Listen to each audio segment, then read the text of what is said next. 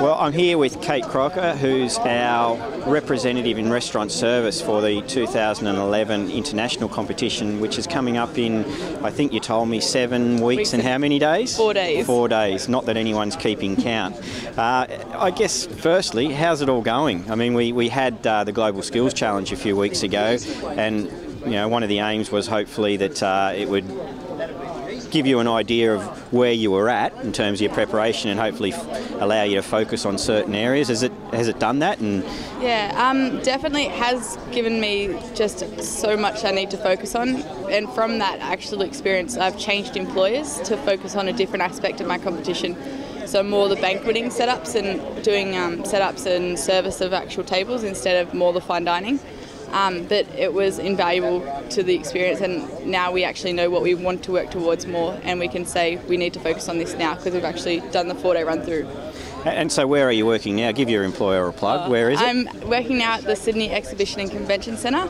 At Darling Harbour? At Darling Harbour in Sydney, just being a waitress and doing a wide range. So I get to do setups, services, cafe work, restaurant work, so it's a lot wider range. And that's the sort of skills that you need to be working on in preparation for London? Yeah. Fantastic. And obviously you're still going out to ride there and doing quite a lot of training there as well. I ride 3.5 days a week. Yep. Training with Ivan, Bridget and Clive and James, and I'm actually going to James's restaurant for one day a week as well, to be in different environments and doing different tables and stuff. And do you think that, for those of you who don't know, James is James' son, who's the reigning gold medalist in international competition for restaurant service. Is it invaluable having someone like James there to not only offer tips, I suppose, on training, but what you can expect at an international competition? Yeah, well, he's basically given me the heads up and he's prepared me in that sense, but he's also a lot harder because he's been through it himself, so he's going to give me the feedback I need to work on things that will get me to the gold medal. So he knows what he has to do prior and where my mind needs to be and where my thoughts need to be, so I can actually work towards that gold, which is the ultimate game. Yeah. Now, I've heard via the grapevine that you're a very busy person and you try to do probably too much at times. A little. Has World Skills impacted on that, or have you made the decision that maybe I need to put some things on hold for a while? Yeah, I played 4 sports last year and I danced 4 days a week. So I've stopped dancing this year, except for an odd casual class where it's just casually where I can go.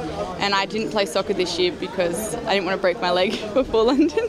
No, that wou't be a good thing. No. And I'm sure Bridget and Ivan in particular wouldn't be happy if that happened. No. Maybe you can use your dancing skills after the competition. Yeah. So, and also, so basically all I'm doing now is just going to the gym and training and then working. So very limited and focused. I guess with your skill area, there does need to be a high degree of fitness. You're on your feet most of the time, and that over a 4-day competition in an exhibition centre like where we are today with hard concrete floors must be quite physically demanding. Yeah, definitely. That's why also work is so good, because I'm actually in the industry doing all the things I'm doing in competition. So, and the hours, maybe 12-hour shifts. So it helps me get to just trying my stamina and working out the 4 days. Yeah, and just finishing up, I guess, Kate, you're probably one of our model world skillers, if you like, because you've come through our Vet in Schools program where I think you won gold in that. Yep. You went through our regional competitions where you've triumphed there. You've come through a national. You obviously won that, and now you're heading off overseas as an Australian representative. I mean, for everybody else out there, would you recommend the World Skills pathway? Yeah, World Skills has done so much for me as a person, and not just in the competition area, but it's given me experience and confidence and just built me as a person. And the fact that I did it through high school really built up the underneath steps that I can go for the international, and I could enter the next competition round and have more confidence in the areas that I needed to do. But it also just the experience that came from it. I got a new job, all the awards that I won, and I actually got to have my name out there and start getting who I want to be out. And is that helping? Are you being recognised more because of that? Yeah. don't know what to answer that.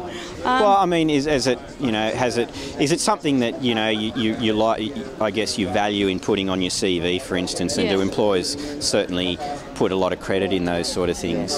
So I got a job at Key simply by having World Skills on my resume. I didn't even have to go for an interview really. It was, when can you start work? So just the fact that I've done World Skills and that the employers know what you need to do for World Skills and that you need to have all the organisation skills and effort, and you need to put all that hard work in. They actually know that you're going to be dedicated to the job, so they're more likely to give you that job. Fantastic. Well, it's great to have Kate here. I mean, like everybody else here, she's given up her time to be here today, and it's I say it time and time again, it's one of the real pleasures of World Skills Australia is that people do come back and give their time so that we can promote those opportunities that are in vocational education and training. And good luck over the next 7 weeks and 4 days. I'm sure you'll be doing a lot of training between now and then, but Definitely. I'm sure that come London, it'll all be worthwhile. Definitely, it's going to be the ultimate goal, so fingers crossed we get the gold. Thanks, Kate. That's all right.